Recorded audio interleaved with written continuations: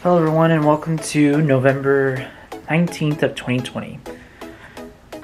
Not a whole lot going on today as per usual. Just finishing up work on my lunch break right now. But yeah, afterwards I don't really have any plans. I think me and Brad are going to do a deep clean of our apartment because, let's face it, my apartment needs it. But other than that, I'm just kind of working out here after work. Today's finally chest day, so love it. So always good there.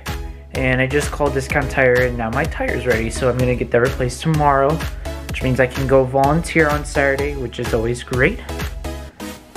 Yeah, but otherwise I don't have anything else planned.